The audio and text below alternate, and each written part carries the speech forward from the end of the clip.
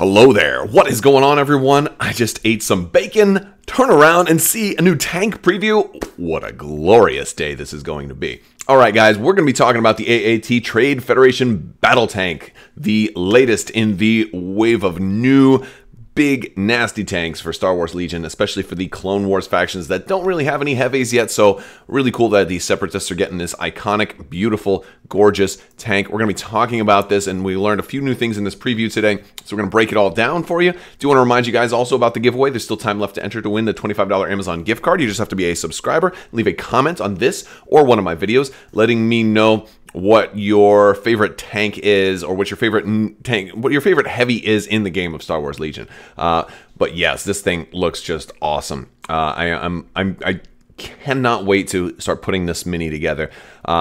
If you guys don't like putting minis together, this might not be the one for you. I actually asked them in one of the live streams about how long was it going to take, and I think they said that these things took them about a day to put together. Now that's probably very varying dependently on your skill on putting them together, or versus how many you're putting together. A lot of times, like your first time assembling something with new instructions can be a little bit daunting, especially something like this, which looks like it's going to be pretty big. This will be on a sprue, hard plastic. It's going to take some time. I would advise you to, get comfortable, clear your plans for the day, put on a couple of Crabbok YouTube videos, or maybe your favorite podcast, and have that going on in the background and have something to listen to, and start assembling. Take your time. I expect it to be daunting, but we've got some new stuff to talk about because we've got some new previews. Let's talk about the Federation Battle Tank itself. This thing is 170 points, also with the largest base tied, with the Republic's. Yeah, the largest base size in the game. You've got notches on the sides. This thing can do the strafe move with one pit or a one speed. It's really, really nice. 170 points. You've got driver. You've got 2 of the shells, and you've got the comm upgrade. This thing has Arsenal 2. Don't have to put any shells on it because it's already got 2 guns built into it. However, some of the shells look really cool, and we got a preview of some of those. But it's got AI attack, so it's going to be subject under that same AI rule. So you're going to want to give this thing an order, especially if you've got weapons that are fixed in a certain direction. And you're like, no, but I wanted to fire, I wanted to move first so I could, point my weapons in this direction or that direction. So you don't want to be stuck having to use suboptimal weapons because you don't have an order. So that's going to be very important to get these guys an order, which maybe you'll be putting HQ uplink on something like this. Maybe. All right, so obviously it does have armor, as most tanks would have, which is great. It's got Arsenal 2. Again, you can fire. You can basically use 2 different weapons when you fire per mini, which it's only a mini of 1. I wonder. Arsenal is one of those keywords that makes me wonder: are they ever going to put Arsenal on a multi-mini unit? That would be really interesting, because the combinations would quickly get out of control at that point, especially if that unit has access to like a heavy weapons with its own weapon, and then grenade slots, for example. That could be kind of tricky. Okay, we've got Barrage, which is a new keyword for this one. If you do not use Arsenal during your activation, you can perform up to 2 attack actions. There's a couple of things I want to talk about with this. First off, it's really nice especially for any kind of high velocity weapon like this one right over here. High velocity is really cool because they can't spend dodge tokens. Dodge tokens are very prominent right now, especially with Tauntaun lists. Rebels like to use dodge tokens, but dodge tokens aren't that great. The other thing that's going to be really important with dodge tokens is the new Republic tank, which has this whole outmaneuver ability, which is dodges can cancel crits, and that will probably be something that shows up again. I would guess that's going to be a very popular keyword. And also, Veers' 2-pip that lets vehicles crits cancel dodges can cancel crits on vehicles. So I just think I think high velocity is going to be a really nice option to have available. So I'm digging this keyword over here. Very cool. And so that basically means if that's all you have in your attack pool, if high velocity is all you have in your attack pool, then the opponent can't use dodge tokens. So the only units we've seen before this were snipers, you know, and so it's nice to see it on different things, and it's kind of cool to see like well-made plans from early on, like, you know, paying off now, or like we're seeing other keywords put to use in different ways. So if you wanted to do high velocity here and then high velocity there, you can do 2 different attack actions, which is going to be nice. Now keep in mind, if you want to do that, it's going to count as your 2 actions. So it's not like your 1 attack, you're going to be able to like move and then attack twice. You only get 2 actions. So if you do attack twice, and maybe if you get that AI attack, maybe that's something you do. You're like, crap, I got AI attack. Well, I guess I'll just attack, and you know, I might as well just attack again. You know, that might be an option that you go with. You've got hover ground, like these, like the other tank. These are both hover ground vehicles. It does count as a repulsor vehicle because it says that, but most other units are going to consider it to be a ground vehicle, and that's going to deal with like trying to move through it, or it providing heavy cover to people behind it and things like that. I expect there to be a lot of specific interactions addressed in the FAQ on to how exactly that works. There were some questions about the movement during the live play where, like, well, you don't really get to ignore the terrain height 1 like repulsor vehicles often do, but that's not because they're repulsor vehicles. That's usually because those type of vehicles tend to have speeder, which this absolutely does not. So you don't have to worry about doing any compulsory moves with this thing. And it does have the weak point 2 for rear. Now, this one is interesting because we've seen weak point 1 before. This is a weak point 2, which means anybody attacking us from the rear is going to get impact 2. They're going to be able to turn 2 of their hits to crits, which is going to bypass the armor keyword. But it's interesting that this is only on the rear, which means its sides are armored. A lot of tanks tend to have weak point sides and rear. This one is just weak point rear, so you're going to have much less risk of actually getting outflanked. And considering you're probably not going to be able to move all that much, you're probably going to just deploy and kind of just stay there or move around very little, is my guess. I think if in a perfect world, you'd probably move very little. So that's kind of nice. It'd be surprising. I think the only people that are going to be able to really flank you are going to be really fast units like speeder bikes or maybe tauntauns, things like that, might be able to get around behind. Now, as far as weapons, we've got our first weapon, the lateral anti-personnel lasers, 1 to 2. 3 dice, fixed front. And then you've got your MX8 artillery laser cannons, 2 to 4, 4 dice, critical 2, and high velocity and impact 1. We were talking about high velocity already. Now, what's nice about this is for the one unit, it actually has 7 dice it can throw in one attack if you use Arsenal 2, or 8 dice if you use Barrage. But these are going to be a little bit tricky to use, because if you do throw 8 dice for one unit without any upgrades, that's a pretty high amount of dice. However, you've got this one issue that, like, that means you're not doing any other actions. So there's some opportunity cost which goes into like throwing that many dice natively. You have no surge of any type, no attack or defensive surge, but of course you have a critical 2 on the MX8. So you kind of have a little bit of offensive surge, but no defensive surge. But red defense dice, you're real tough. 9 health, 6 resiliency, and only speed 1. Of course, you're with that big of a base. Even moving forward, speed 1 is going to be like a normal unit doing a speed 3 almost. I don't know. I'll have to see when we actually get that base on the table, because it's like 150 millimeter base. It's huge. We got to look at a couple of the upgrades today. We got the high energy shells, and this is not going to be faction specific or even vehicle specific. So anything that can take the shells is going to be able to take this this ordnance here. So high energy shells is going to be range 2 to 4. It's an exhaustible. It's going to have 2 red and a white, and critical 1. Again, critical is just like everywhere now. That's why another reason why I think we're going to be seeing more of the improving the usefulness of dodge tokens, because we're also getting another weapon that's got high velocity. This one has cycle as its keyword, and cycle, we've talked about this before. If you don't use it, you get to automatically ready it. So it's an exhaustible weapon. I like this one a lot, actually. I like it because if you combine this with your MX8, you're going to have critical 3, which is really nice because you're going to be rolling 1, 2, 3, 4, 5, 6 red and a white, still getting 7 dice for potentially 1 attack if you are using Arsenal. So you can still move, or if you have an order, you can aim and shoot. Right? You're going to have critical 3, so you got the same surge chance on everything, but it really stinks to roll red dice and have critical results that you can't convert. Darth Vader Commander players know what I'm talking about here. So that's awesome. And you have high velocity on both of them as well. So you should, the opponents won't be able to spend dodges. This could be a really cool, and it's cheap. It's only 8 points. Gives you some good options too, because here's the thing: anybody at range 3, you're not going to be able to do Arsenal 2, fire both weapons on, right? Anybody at range 4, you're not going to be able to do it.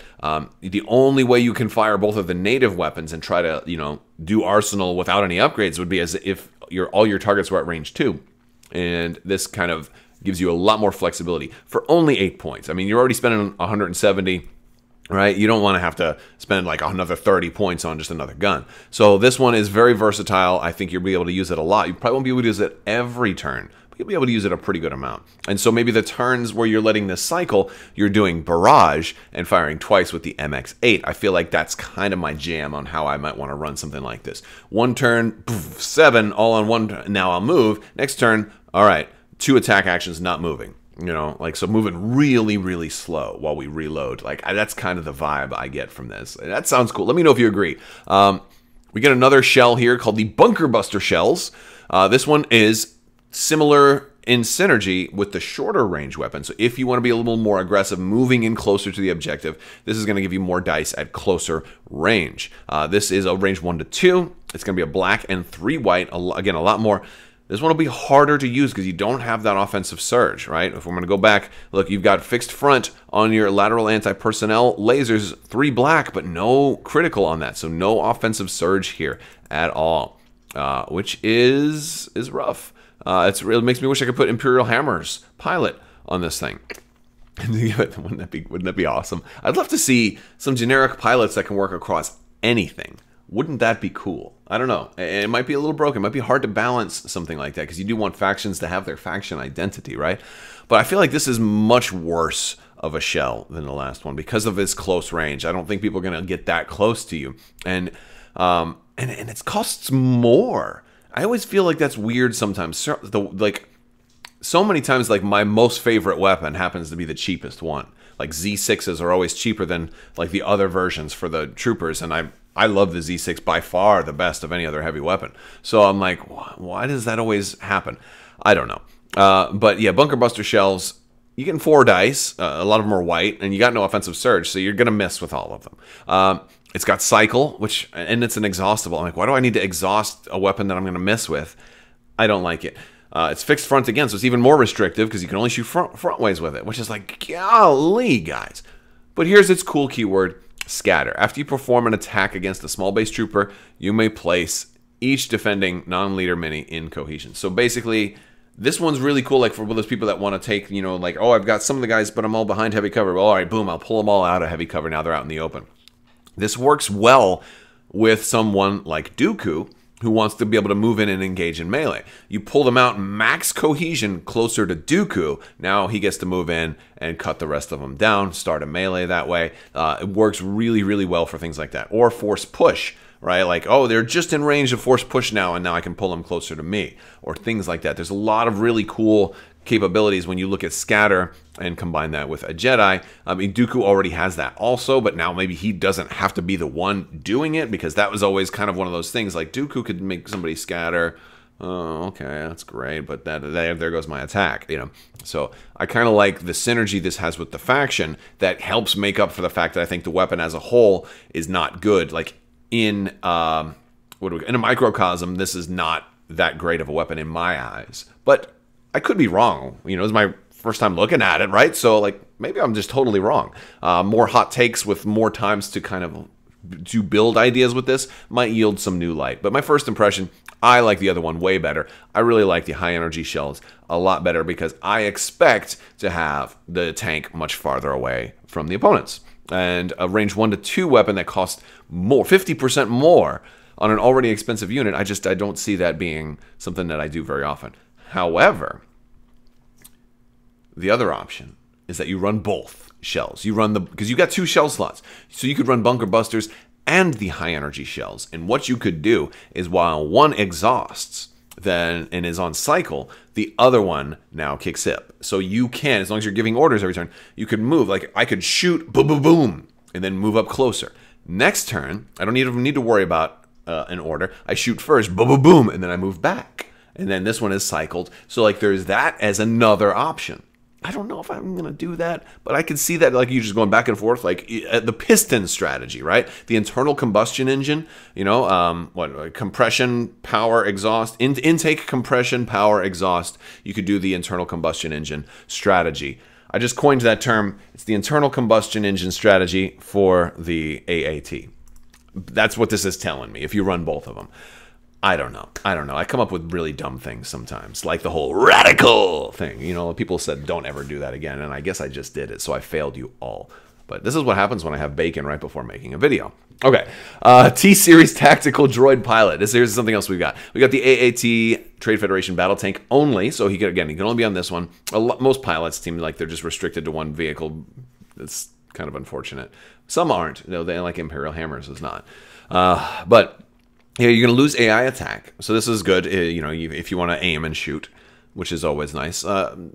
Okay. And you gain field commander. So this one is real nice. So you can be nominated as the commander. This is good if you're running single commander and you're running like maybe Grievous and he's out there in the middle, or Dooku, and he's really far away from everybody else and he's off like infiltrating. I like stuff like this if you plan on running your commander a little bit more like an operative. And I feel like Grievous and Dooku both can be kind of made to run that way. But this is for your neutral command cards, your standing orders, your assault, your push, your you know, those things. Those can go off of here. Now there are also neutral command cards for the other factions that came with those specialists. Once those eventually come out, because they did say a long time ago they were gonna make those for the new factions as well. So when those come out, we'll have even more options. So this is a card that'll probably get even better once you have more neutral command card options, because once you get a generic commander, this gives you more options for that generic commander, which is kind of cool. Now, keep in mind, a vehicle will never be able to be nominated as a commander if your commander dies, so you always have to nominate someone else. However, this one could still be, so they'd never be able to use your courage value because you don't have a courage value, right? But you could still issue orders from something like this, which makes me ask the question, could you even play a neutral command card if you have no commander? I think there'll have to be a rules reference update to say, like, let's say all commanders are dead, because there was a scenario that was asked about, is what happens if I have got like a vehicle heavy build, all of my troopers die. All of my troopers die. I have no eligible trooper left to be nominated as a replacement commander. And the answer, I think according to Luke Eddy or Alex Davey, one of the two, said, well, in that case, you just won't have a commander. And you won't be able to play command cards. So like it makes me think, well, and I'm not pulling up the rules right now. This is just kind of in the middle of the video. Thinking about this is, would you even be able, if that were the case and you had this guy out there, would you even be able to play, you know, a standing orders card? Would you even be able to issue orders? I think you would. I think that's kind of the spirit of Field Commander. You wouldn't be able to share courage values or anything, but I think you could at least play a neutral card off of this guy. But I await some kind of clarification. I have to look up the rules and see if you're allowed to play a card, it just gets wasted, or if you just are not allowed to play a card at all, whatever the rules currently are, and to see if they get amended based on Field Commander. Maybe that was a little too much talk for just one question. That's a little bit of a corner case. All right, we got the OOM series droid pilot. Here's another pirate, not a pirate. He's not a pirate. Roger, the Jolly Roger. I'm stupid. Okay, you can coordinate droid trooper. So this one is kind of cool. So you can kind of, very similar to how the clone pilot would let you kind of do the clones ability on, you know, your nearby clones. The droid pilot kind of lets you do the droid coordinate nearby. So this way you can issue your order to this guy. I think this is the better of the two. I think this is definitely the better of the two, at least the easier one to start getting used to. For your typical lists that are going to be, you know, one commander, one heavy tank, and then a battle line of droids. So you do, even with standing orders, you just issue your order to the tank, and then he follows up and just chains it all the way down to all the B1 droids. And that allows you to even put a B2 super battle droid at the end of the chain, and then you'll have all your orders out, and then your commander is the only one in the pile, so you have full activation control, even with just standing orders. I think this is a great one to go with. I like this one quite a bit.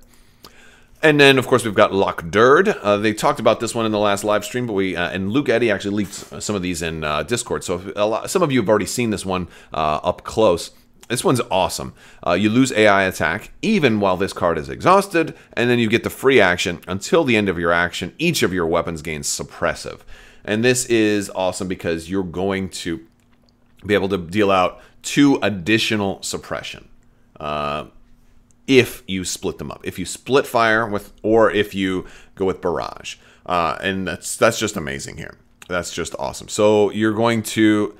Now, it doesn't look like there's going to be a beam weapon option for this tank, which is good, because if you had suppressive and a beam weapon, then you'd be like, oh, I'm going to chain to 3 more guys for this one attack. Oh, and then I can barrage and do that whole thing again. So you'd be dealing out like 6 ridiculous amount. You're still going to deal out a lot of suppression this way, probably 4, but that's pretty awesome. I like him. And then the fact that you lose AI attack also. He's doing 2 different things, which is cool. By the way, for these of you who don't know, Lockdurd was from, I think, Season 1 of the Clone Wars. He had that super weapon that was vaporizing the fields, killing all organic life, and then, you know, Rex got hurt down on this planet, and the little guys were like, no, we can't defend our village, we are peaceful, and he was voiced by George Takei, as a matter of fact, so pretty fun stuff. I think he's a great pilot.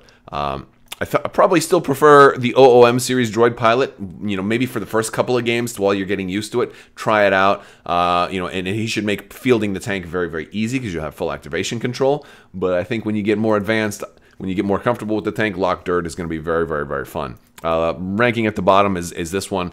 I don't really like the field commander ability, although you do lose AI attack permanently this way, so it's like that's kind of cool too.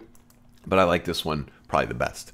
All right, guys, that is everything we got today in the AAT Trade Federation Battle Tank preview. I know I talked about it for a long time, so if you stuck with me to this point, thanks for hanging out. By the way, there's still time left to enter and win that giveaway. Just be a subscriber, leave a comment. I am also later this week, I'll be announcing the winner of the latest Patreon giveaway, starting the next Patreon giveaway. So that is also going on with some more promos. We've got the Legion core set going up on Patreon by the end of the month. So be on the lookout for that as well. I've also got some more Armada promos going up on Patreon. I think I'm going to probably do some more promos after this current giveaway. I think I'll probably do a promo giveaway at the same time on the regular channel that I do for the gift card giveaway. So I'm gonna double up the giveaways a little bit more as we go into March. I think March will be a heavier giveaway month. I mean, I already done one in February or at the end of January, February. So, I mean, I'm kind of picking it up a little bit, you know. Why not? It's fun. It's fun. All right, guys. Well, that's all I've got. I want to thank you all so much for hanging out with me, and I also want to thank my patrons. You guys are amazing and definitely help make this possible. We're going to Gen Con this year. We're going to have a good time. We just booked all of that, locked it in, and hopefully I'll see you there. I want to thank you all so much for watching, and as always, have a great day.